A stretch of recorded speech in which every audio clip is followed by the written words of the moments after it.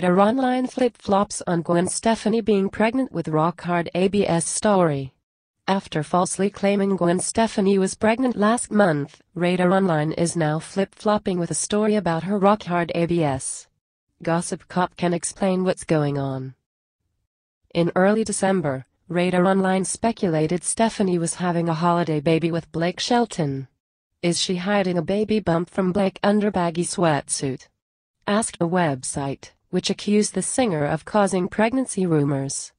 The story further alleged Stefani was using a pocketbook to hide her baby bump. It was even claimed she had showed a burgeoning belly before in October. As Gossip Cop pointed out, however, Stefani did not have a blossoming baby bump in October or December.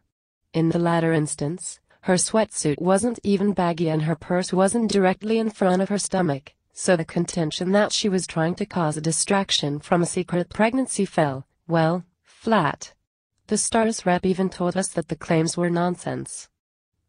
Well, now in late January, the outlet is changing course with a new piece that's headlined, Gwen shows off rock-hard ABS and teeny bikini during beach getaway with Blake.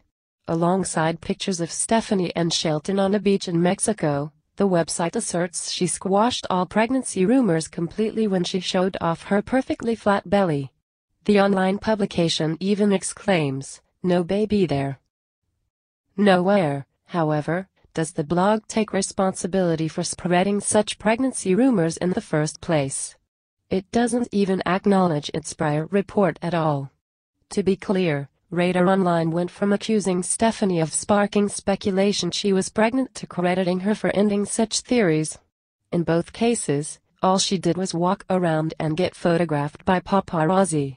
It was the site that chose to tie both sets of photos to a non-existent pregnancy. And here, the outlet ends by asking readers, is the couple preparing to walk down the aisle after the sweet Mexican vacation? Well, if this was a real publication and with real sources, it should know the answer to that question. But this is the same website that in 2016 made up a tall tale about Stefani inviting Barack Obama to her supposed wedding.